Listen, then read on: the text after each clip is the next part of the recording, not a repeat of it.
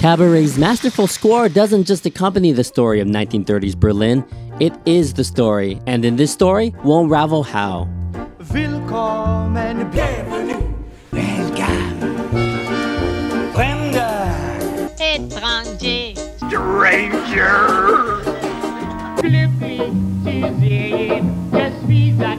Its music is so powerful and evocative that it almost becomes a character of its own, capturing the mood in a way that's unforgettable.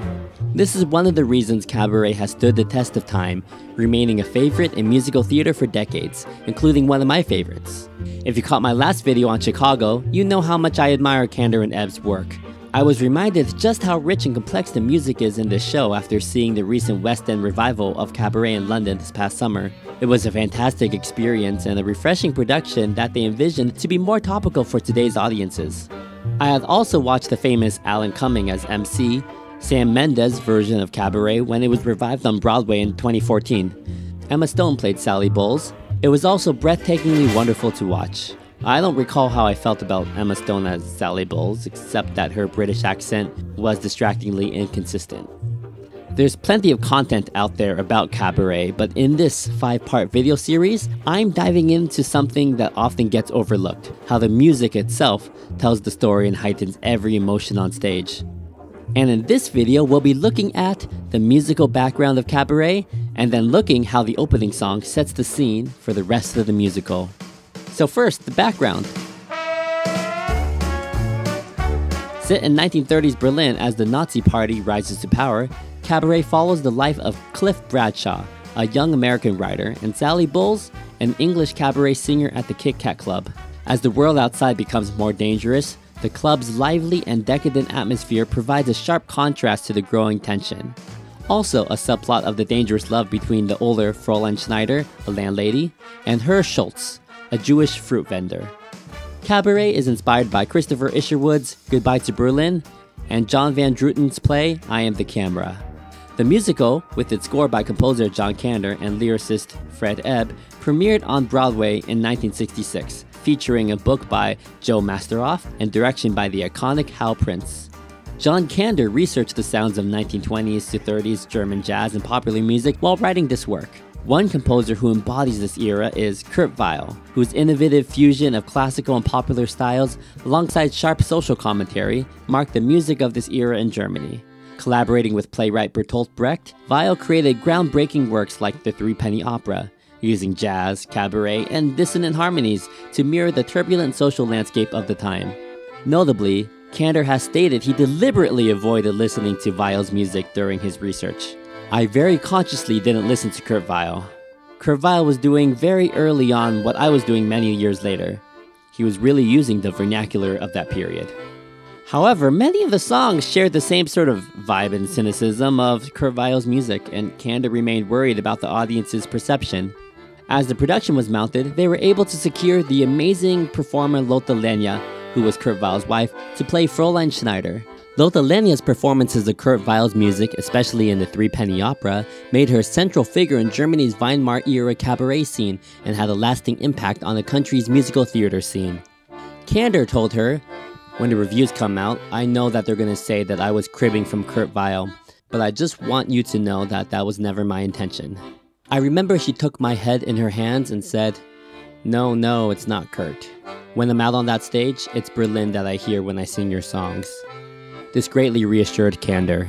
Kander hasn't shared some specifics of what he listened to in getting into the mindset of the musical, except for composer Friedrich Hollander. Friedrich Hollander was a prominent German composer and songwriter known for his cabaret and film music during the Weimar Republic, most famously for writing Falling in Love Again for the 1930 film The Blue Angel. I often stop and wonder why I appeal to men. Author James Levy, who wrote about Kander and Ebb, also listed the pianist Peter Kruger as a related influence. Though I think he meant Peter Kruder, who was a German-Austrian pianist and composer who became famous for his jazz-influenced film scores in the 30s and 40s, such as the aforementioned The Blue Angel. Though there are other clear genres of music that were of influence to Kander, such as beer garden drinking songs, polkas, German lieder art songs, and Nazi anthems. We'll talk about those later. Kander said in an interview later that the score of Cabaret is all about the minor second. The minor second is the smallest interval that would get in a Western scale. From here to here to here to here. These are all minor seconds. It's also called half steps, or usually if there's a series of them together, called chromatics. For this video, I'll be mostly referring to these instances of minor seconds as chromatics. Chromatics were generally used sparingly in more traditional theory as they are not part of the diatonic scale of the key being played. You can see only 2 half steps in the tonality here and here of the scale. In the early 1930s, when Cabaret was taking place, chromatics were still used sparingly in popular music, though creeping into more classical music through the Impressionists such as Ravel and Debussy.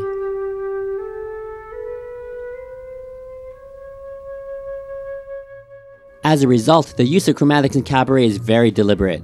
Kander's deliberate use of chromatics throughout Cabaret's score creates a persistent sense of unease and instability, mirroring the discomforting political climate and moral ambiguity of 1930s Berlin while keeping the audience on edge. I'll point out the instances, especially significant moments, where chromatics are used to help enhance the musical storytelling. Right at the beginning of the first song, we have a great example of chromatics already in the beginning dominating the melody and up into the Welcome. Willkommen. Over here on Welcome, not only do we have a chromatic, we also have an appoggiatura. Appoggiaturas have similarities to chromatics. They are a musical ornament that consists of a non-chord tone played before a main note, creating a dissonance that resolves into the harmony, typically by stepping down or up into the target note. These notes will generally fall into a strong beat in order to emphasize the dissonance. So in this case, we have an F sharp, which isn't part of the B flat tonality, falling on the strong beat, but then chromatically resolving to the G, which, though isn't part of the B flat chord, is still part of the tonality. This chord here, though, is called a 6th chord because it is a typical major triad of 1, 3, 5, but with the 6th scale degree added. Although Kander conscientiously didn't draw influence from Kurt Weill's music, comparisons cannot be avoided. One of Kurt Weill's most famous songs, Mac the Knife, opens his 1928 German musical The Threepenny Opera. The song starts out and is dominated also by these 6 chords as well.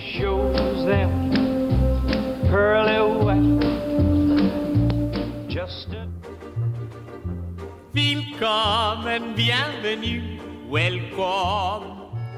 Anyways, this Welcome is part of a chromatic melodic pattern that precedes it, from the A to the B flat.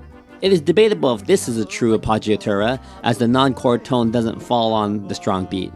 Kander and Ebb wrote the opening song first, as they felt it was important to set the tone for approaching writing the rest of the musical. In the same interview, Kander even cites Sondheim as saying something similar.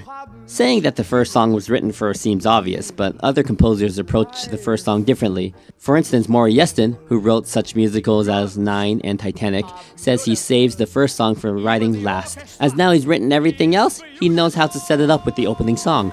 From start to end, Wilkommen does a brilliant job of setting up the evening in tone, story, characters, genre, and language. Speaking of which, the MC sings in German, French, and English. This is done to emphasize the international quality that Berlin had at the time. Also inspired when Kander visited Tivoli Park in Copenhagen and encountered a performance in which the MC also introduced the acts in 3 languages. We continue to have chromatics sprinkled throughout the song. At the end of the song, we have a prominent and exclusively chromatic line played by the trumpet ascending towards the end, while the bass line descends chromatically towards the end.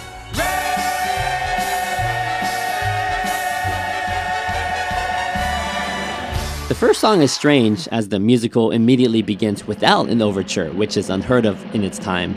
All we get is a long drum roll, a crash of a cymbal, and a pregnant pause to get our attention.